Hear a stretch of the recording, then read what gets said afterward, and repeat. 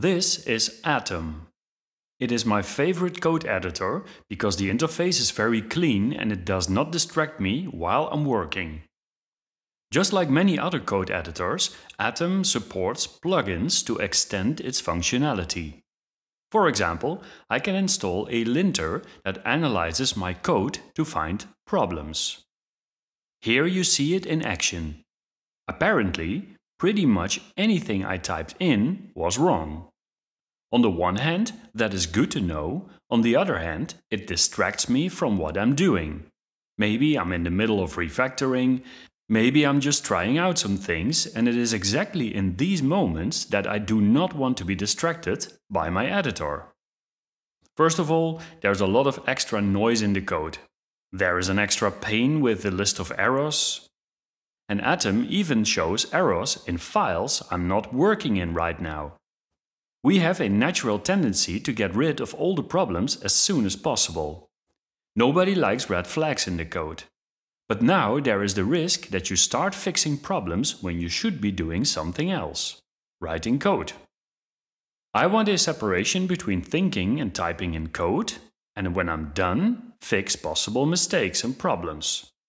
So I want to run the linter in the command line. How can you do this? In this tutorial I will use FLAKE8. FLAKE8 is a wrapper around other tools and it will do static code analysis to find problems with your code. I will pip install this in a virtual environment.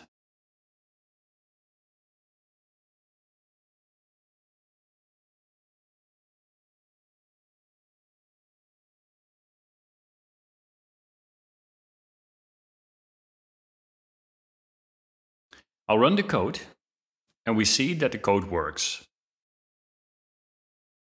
Now I'll run the FLAKE8 command. This takes a while. This is because FLAKE8 will now also analyze all the files in my virtual environment. I want to exclude the virtual environment folder. Okay, that worked. Now I see 4 problems with the code. The first one is an easy one. I imported datetime and I didn't use it. Let's get rid of it and run Flake again. This got rid of 2 errors. The unused import statement and also E302, expected 2 blank lines. So what problems are still there? For example, the last one, E231, missing white space after a comma. That's an easy one. Only one problem left. Expected 2 lines after a class or function definition. Let's add an extra line and run the command again.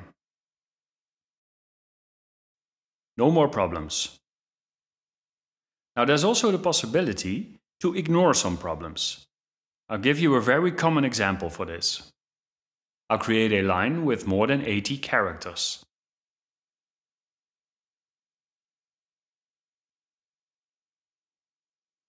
I'll run Flake again. And we see an error, line too long. But I don't want to fix this error, I just want to ignore it. So I add another parameter to the Flake command.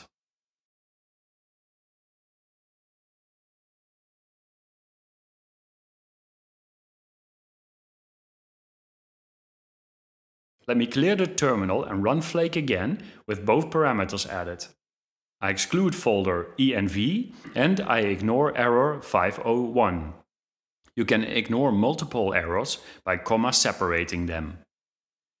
Okay, I've just showed you how you can run Flake on the command line.